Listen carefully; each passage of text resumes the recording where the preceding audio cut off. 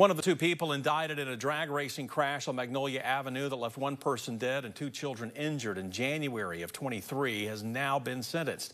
Trayshawn Glass pleaded guilty to one count of vehicular homicide by drag racing and 2 counts of reckless aggravated assault in April.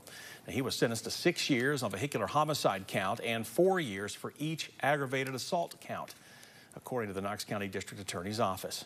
Now, you may remember Glass was racing another driver, Trinity Clark, when they both ran a red light and crashed into a third car. The crash killed the driver of that car, 65-year-old Michael Williams, and critically injured a 5-year-old and an 11-year-old. Clark was also indicted in August of 2023. Her trial is now set to begin on September 16th.